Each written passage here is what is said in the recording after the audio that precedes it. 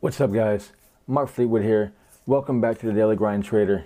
Today I'm going to bring you part 2 of the technical analysis for beginners, or beginner's guide to technical analysis. I screwed up my own title. This is how bad I am at this. It's going to be all about the MACD, so stay tuned. We got a lot to go over.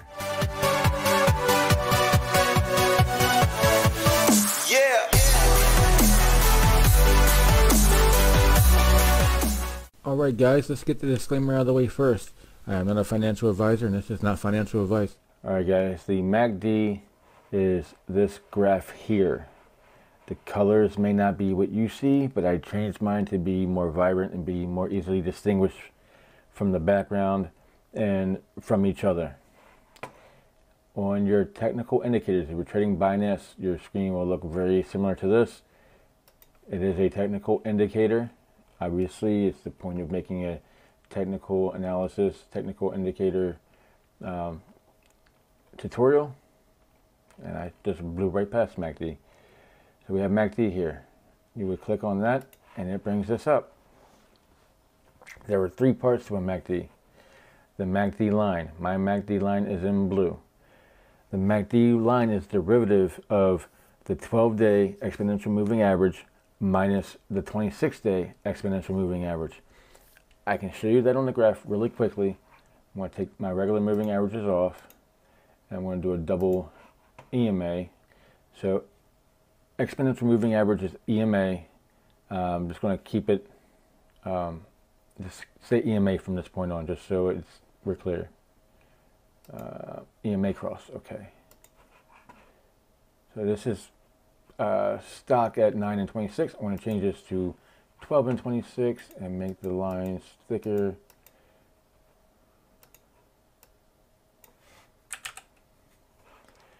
Okay, so these are 12 and 26. We can see here that at this point, this would be one of our lower points. We have the 12 is at 33,135. It shows up here in this corner. So 12 is at 33,094 here at this point, and the 26 is at 32,823. So you subtract those two, it should be roughly 275, I think. But go down and look at that point. 280. So that is your MACD line. Your MACD is the difference between these two lines. If you were to put an EMA of 12 and an EMA of 26 on your graph, the difference between the two and then is where you're going to be on your MACD. So as these two gap farther away, this difference is going to be roughly 5,000, 51, 46 to 51, and then boom, we have 5,207. Again, so the farther these separate, again, think of it just like the regular moving averages. The farther you separate from each other, the more it wants to pull, the more it wants to pull back.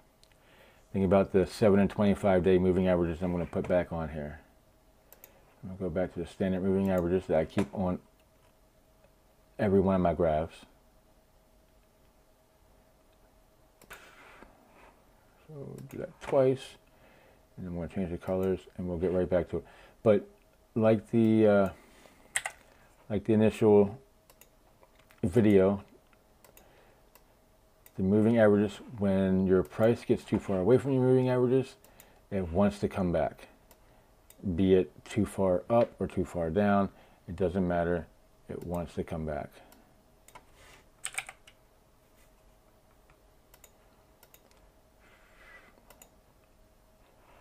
Okay, these are bright and distinguished from each other enough.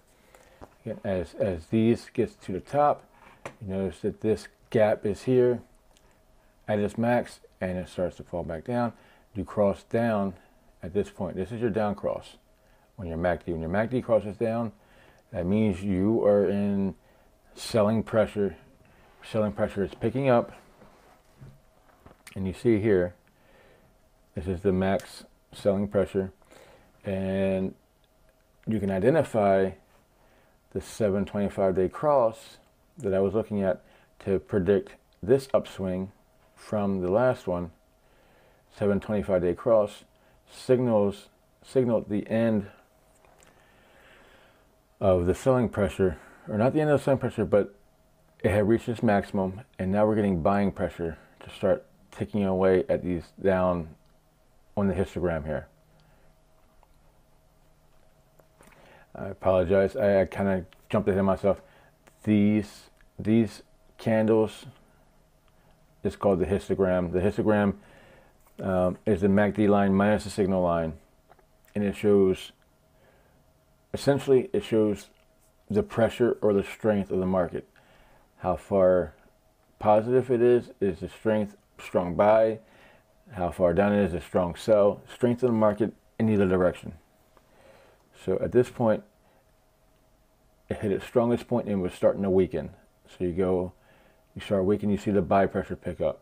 And you see it really start to weaken, and then it flips.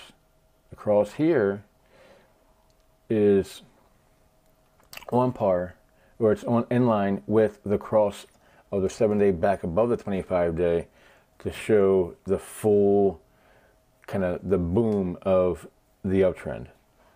Now this uptrend is going to go big, and it did.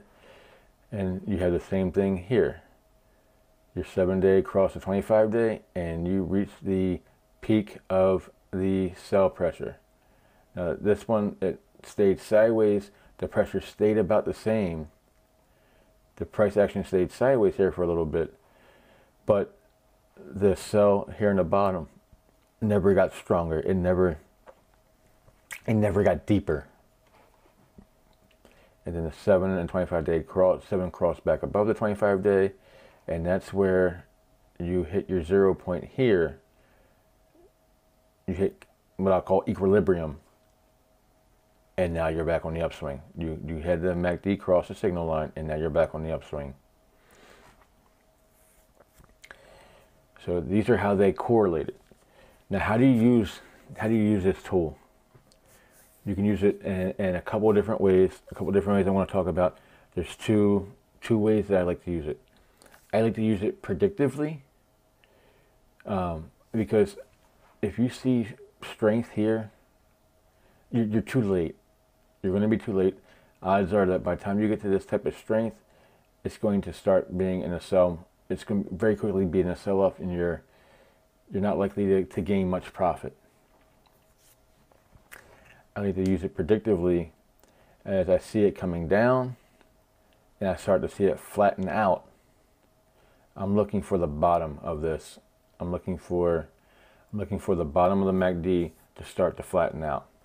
Now this one was interesting because it took a little bit longer to flatten out. But if I make a line, if I make a support line,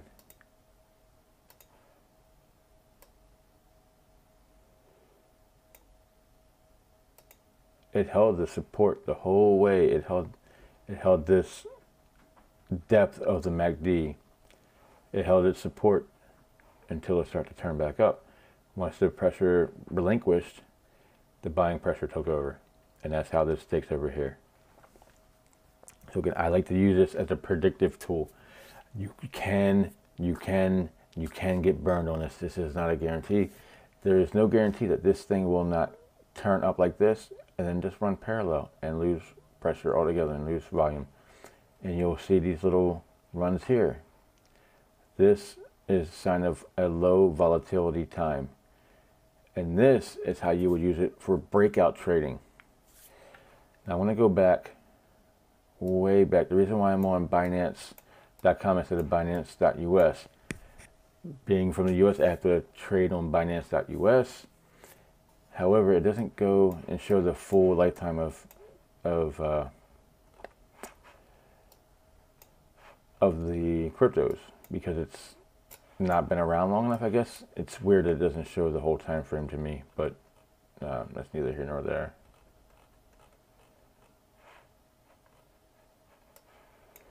All right, I'm going to zoom this in. Sorry, it's taking me a while. But I want to make sure I get this right for you guys.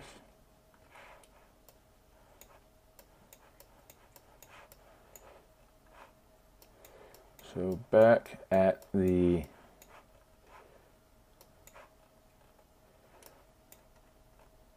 okay, now we're back at the 2017 2018 downtrend.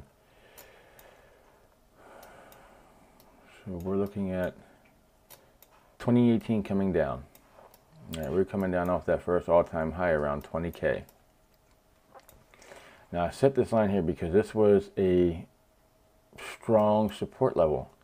I mean, this thing hit support here at 6,000. I never thought this would break. I never thought the support would break. I never thought we'd break below it.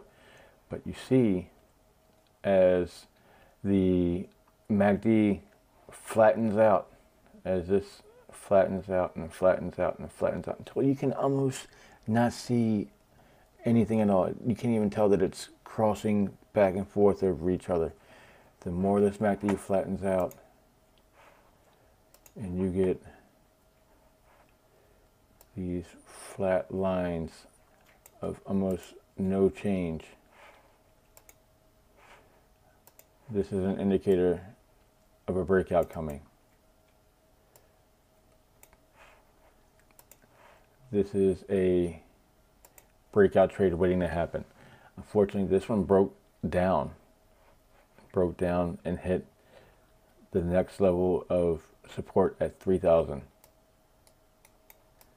You see, it's trading very flat again, very flat on the MACD. Another breakout's coming. It popped up. You see, it had strong buy pressure, and then it started getting flat again because the sell never matched the height of the buy. So even though it came up here and there was some sell pressure, it never really broke down again, never broke low. And it ran flat. And again, this is a whole month of running flat after this buy up. It ran flat and then boom, big breakout. And every time you see these big breakout, if you notice, at this point, the sell never really picked up, and it ran flat for a week or two, and then dropped and made this little cradle here, and then big breakout again, big breakout. Now this doesn't look like as much, but this was from 7,500 up to almost 14,000. This was almost a 100% increase. So that's that big, massive, massive buy pressure here, the big swing. If you caught that here at the MACD cross, I'm going to go online here. MACD cross was at 81.65. I'm going to give or take a couple bucks. Don't quote me on the exact number that it crossed. 81.91. Let's call it 8,200. We'll call it 8,200. Error on the high side, 8,200 up to a peak of 13,950. That's a hell of a profit. That is a hell of a profit to take. And if you trade the cross, or if you trade the hook, and I'm going to call this the hook because it's when the MACD turns. It doesn't have to cross the signal, but just when it turns, then you can take profit from 75, 77 up to that number. Again, guys, this video is starting to get a little long, starting to get a little wordy. I hope it's not unbearably hard to watch. The MACD is an extremely valuable tool used in conjunction with other tools. By itself, it can lead you to making mistakes, and it can lead you to seeing things that aren't really there. I was hoping to see a cross. Okay, here's a good one. It's going to be more the MACD than anything else. So the MACD line crossed up, but it just ran flat. It ran sideways. It was a false break. And that's this little area here of consolidation. I already had this marked off because I wanted to show you this. If I go back and zoom it back into normal size, like you would normally have your MACD, there's almost nothing there. You almost can't see the histogram at all. Now the same size at the end, you see the histogram at full size. Here, There is nothing. But you can see, if you take this, really low volume, this really low pressure from buy or sell, and you take it and map it out, and you see that you came in from the bottom, and you make this little wedge, and as the volume gets condensed, and you get this consolidation and condensing of price, and it's not going up high, it's not going down low, the lowers keep getting higher and the highers keep getting lower. Typically, and I'm going to say typically as in 60-40 winner, 60-40, you're going to win. If you come into this from the bottom, you exit from the top. That's a general rule of thumb. These type of consolidations are not super high probability, 60-40 best case scenario, but you come in from the bottom, trade sideways, you consolidate, and you exit from the top. You see the pressure, just a little bit of a buy pressure on the histogram, but it's enough. You see here, you see another consolidation, and this one would have been the opposite, because we bought, we entered this consolidation, we went down and entered from the top, and we should have probably broke down, but it broke up. So again, no indicator is foolproof, nothing is foolproof, but the MACD is a great indicator of where things could be going. And right now, I'm looking at this and thinking to myself, I am really liking the way this current uptrend has already started to play out. Has already bought up from the initial cross, the cross back from the 7, crossing back over the 25. It's imminent, and the MACD cross is imminent, which means we have stopped all sell pressure, all the heavy sell pressure, and are getting ready to get into buy strength.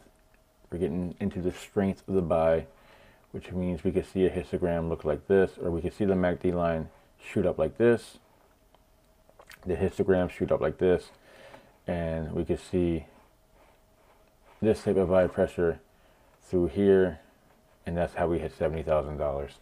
That's how we hit my April 15th price prediction, and we'd be looking at April 15th here, and $70,000 here. Easy peasy. Alright guys, that's the video for the day. I hope I was able to bring some clarity to the MACD and how it was used. I feel like I was rambling a lot. I feel like there was a lot of information to try to keep it in a video that was short enough to make it bite-sized and digestible. Guys, again, let me know, comment, let me know if it's worth me to continue doing these tutorial style videos. The last one didn't get a whole lot of views. I'm hoping it's because my mic sucked and it was hard to hear, and this one's better, and this one has a better information. So until next time, stay tuned. Peace.